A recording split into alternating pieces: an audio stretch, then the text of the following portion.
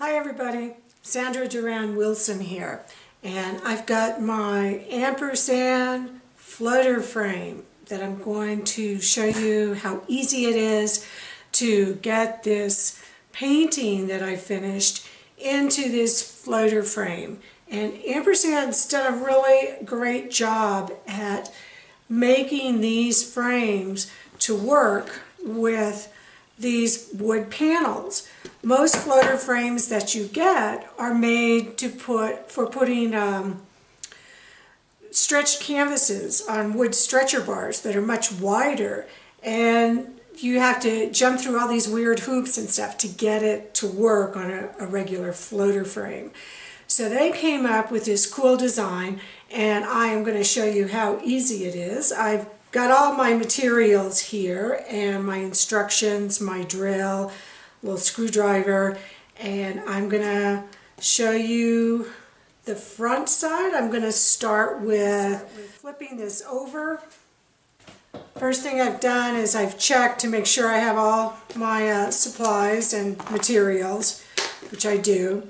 The other cool thing is that they give you options of doing this with flat panels. So if you don't have this cradle, which is this wood, comes in 3/4 inch or 1.5 inch, you get your frame accordingly. But if you have a flat panel, it gives you these specially sized little pieces to use. So I've got a 3/4 inch panel, and I'm going to flip this painting over. I've got my towel down to protect the painting. Get this back in here. Oops. I guess I should have it the right way. Operator error. Alright, so they've got great directions. They tell you how to do all this stuff.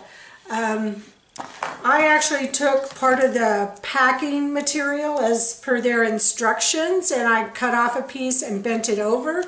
And what this is going to do is it's going to hold the painting in place and keep it from moving when I go to, I'll show you how I did this. So I just cut this piece off from the packaging. Get to recycle everything too. Let's see if I can do it. And then I just kind of bend it in half. Okay. And I'm going to stick it over in here.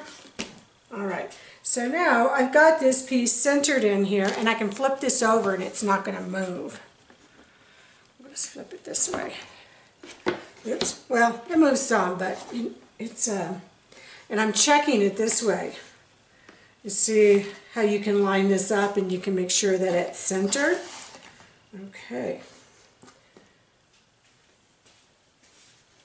Looks pretty good. Let's straighten that out a little. And straighten that. Okay. So now I'm going to take my drill and I'm going to drill pilot holes.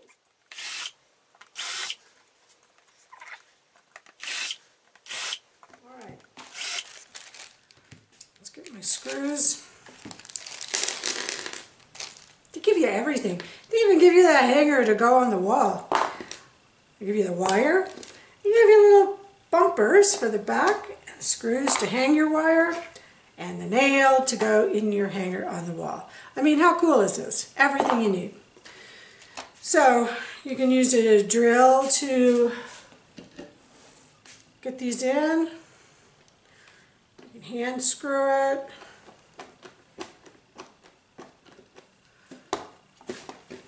Let's see. Drilling a pilot hole is important so that you don't split your wood. That's good.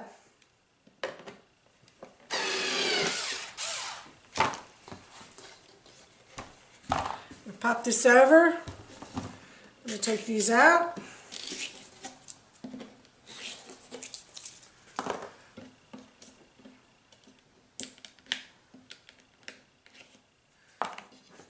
Simple as that. Little tip, when you go to put your eye screws in, I use the nail that they give you for hanging on the wall, and I put it in and then make a little pilot hole for the eye hook. Get that started.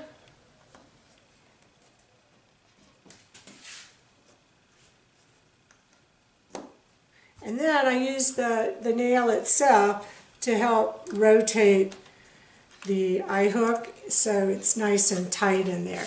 Then I can put the wire screws in.